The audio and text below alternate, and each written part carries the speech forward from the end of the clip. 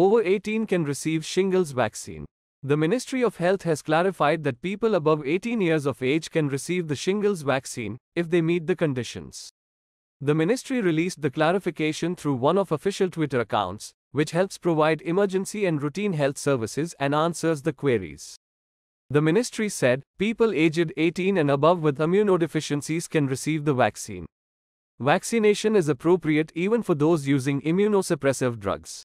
However, the ministry said they should consult their doctor to determine if the vaccine is suitable for their health condition.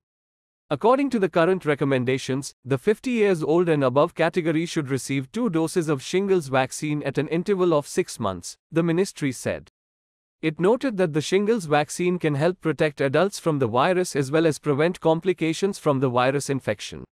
In September this year, the ministry had announced the availability of vaccines for shingles, also known as zoster and herpes zoster, at all primary health centers in the country.